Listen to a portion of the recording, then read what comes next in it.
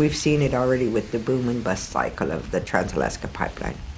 People went to work and had big bucks, and then all of a sudden those jobs were over and there was nothing.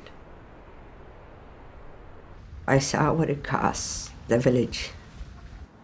I saw the social change of hardship that people go through when their traditional foods are ripped out from underneath them.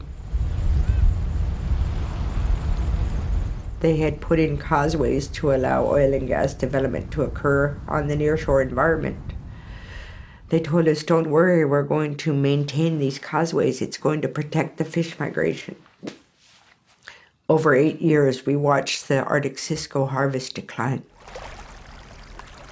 They brought in hundreds of flights, seismic activity, in which caribou were diverted from completely around the village. When you have the young hunters who are losing their harvest because now they're having hundreds of helicopter flights flying over them and you can't get that harvest. You deal with anger and frustration. There were a lot of hardship. People started having problems with domestic violence. There was a number of people that were losing hope, and there was a lot of drinking that was going on. There were a number of people that were attempting suicides.